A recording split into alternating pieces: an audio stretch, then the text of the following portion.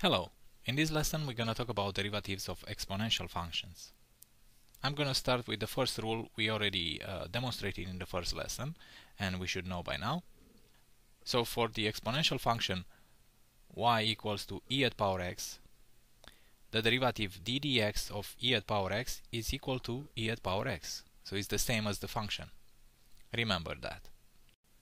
Let's now learn the formula for the composed function e at power f of x. So if y equals to e at power f of x, a composite function, then the derivative d dx of e at power f of x is going to be e at power f of x times the derivative of that function, d dx of f of x. You recognize it looks very similar to what we used in the chapter where we discussed derivatives of polynomial functions. It's the chain rule that we applied here. Let's see how we actually demonstrate the formula such as this using the chain rule. So this function y, that is e at power f of x, let's replace this function f of x with something simpler such as u. So if u is f of x, then we can rewrite this y to be equal to e at power u. Now if we derivate y in regards to u, so dy du is going to be equal to e at power u.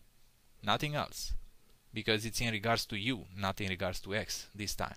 The chain rule states that dy dx is the product of the derivatives of those functions that compose our final function. So it's going to be dy du times du dx, because this du basically cancel out, and the result being exactly what we are looking for, dy dx.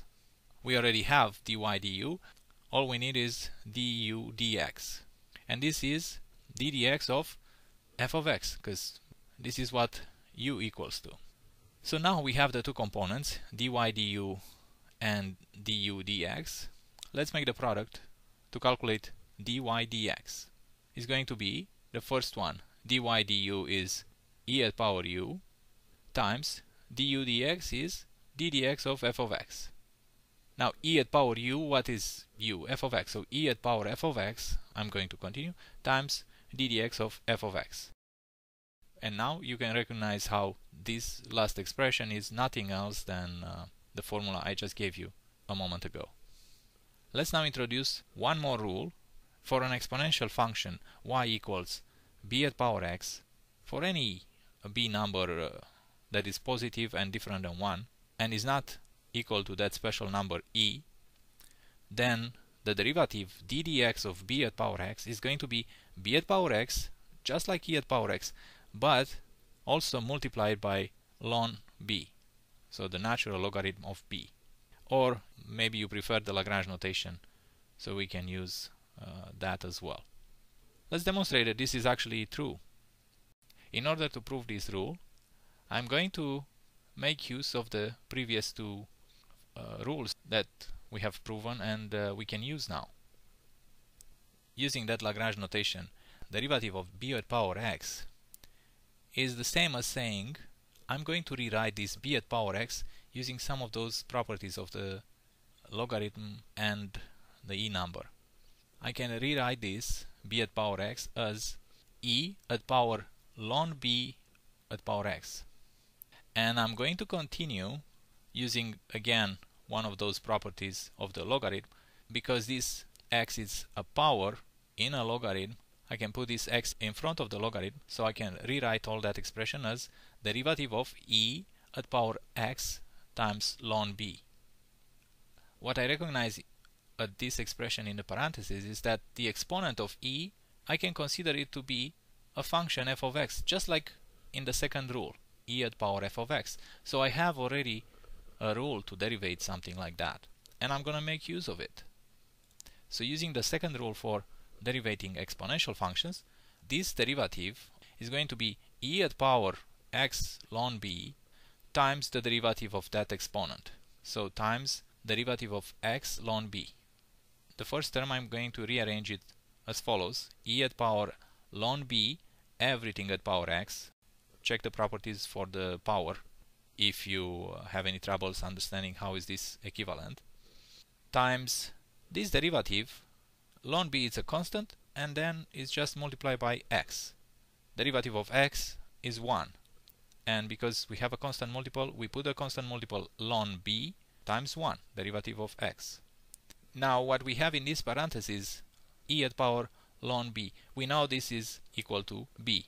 So we can finally write that all this expression is equal to b at power x ln b. And this is what the rule stated. So we have proven another rule. Let's conclude with a final rule that will encompass any exponential function basically. So we're gonna have y equals to b at power f of x. So any base other than e, obviously positive and different than 1, and the power, it's an expression f of x. So then the derivative of such function is going to be d dx of b at power f of x is going to be b at power f of x times ln b times the derivative of that function f of x. Now it's easy to prove this last rule because we already have all the other rules that we can utilize. So the derivative, so y prime, the derivative, is going to be b at power f of x prime, which is, just like before, I'm going to express this as e at power ln b at power f of x. So now we can apply the derivative of e at power f of x.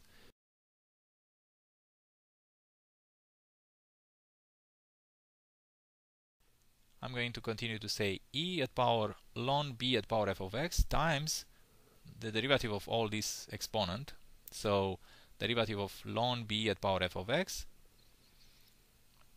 The first term is going to result to only b at power f of x times the power f of x is going to go in front of the logarithm as we know from its properties. So I'm going to write f of x times ln b, and we need the derivative of this expression. I'm going to continue to say y prime equals to b at power f of x times, let's derivate ln b, it's a constant multiple, it's not in regards to x, so I'm going to write ln b times what is left is f of x, and we need the derivative of that. So I'm just going to write derivative of f of x because this can be any function. This is exactly what we said before, only that I'm using Lagrange notation instead of Leibniz notation as I put in the rule. You should be able to switch from one notation to the other. With this, we can conclude the lesson. We have the 4 rules that we can apply to calculate the derivative of any exponential function now. Thanks for watching.